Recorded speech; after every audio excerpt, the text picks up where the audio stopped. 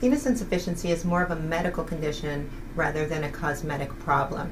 Many physicians as well as patients view vein problems as being solely cosmetic. However, venous stasis ulcers are the most common form of ulcers in the United States.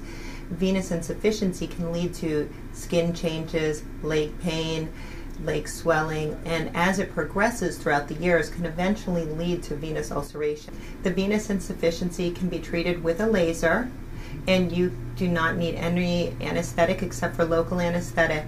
You can go back to your normal activities immediately afterwards and return to your normal life that same day. One thing I was worried about was about the downtime. Would I have a lot of downtime?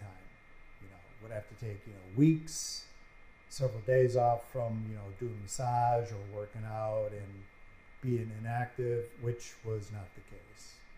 I can go hours for bike rides and or, do hours of massage continuously without any interruption of pain or having to stop.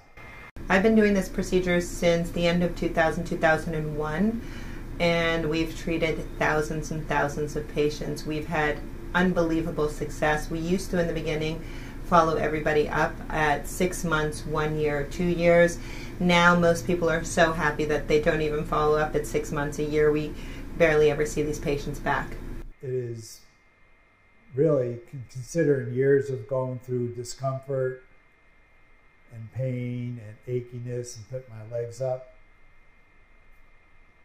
30, 45 minutes procedure to make that go away for the rest of my life. I mean, there is no choice. Choice is just to get it done.